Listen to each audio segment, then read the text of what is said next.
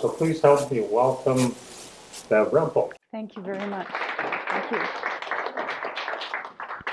Well, thank you very much. I'm very excited to be here because we're up in northern Alberta, and this is sort of the birthplace of blended structure and style, blended sound sight. And so I just wanted to see how many of you have actually taken this course, or like from Anna or from Dr. Webster. Oh, perfect. So how many of you just took it, the blended sound sight from Anna Ingham? Most of you? Okay. Yeah. Oh, yes. So he did the writing portion of the blended sound sight. Yes. Yes, yes. So actually, I'm very familiar with Grouard because I also went up to Grouard and I taught with Dr. Webster for about 6 years up in Grouard, 6 summers. And so did my husband, Bryan. He's here with me today.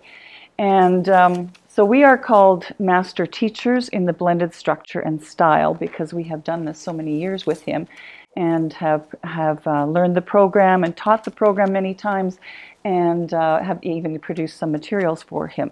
So we're really, really happy. We came up yesterday from Victoria, which we used to live in Calgary, so going to Grouard wasn't quite so bad.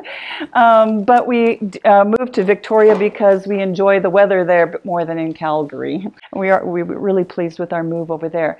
So we did spend numerous summers going up to Grouard. So as we're traveling up here yesterday, we were just again commenting on how beautiful it is up here. So beautiful up here. And I remember going up to Grouard many years, driving up, but that was always at the beginning of July when the canola fields were still yellow and the alfalfa fields were blue, and it was so beautiful. Now we've got the corn so tall and the wheat and everything's being harvested now. So it's such a beautiful place. So thank you again, Linda, for thinking of me, and Eldon for bringing me up here and Bryan up here so that we can share with you what we do know of the blended structure and style. So if you have taken the blended sound sight, that was for the elementary or for the grades 1, kindergarten, grade 1, 2.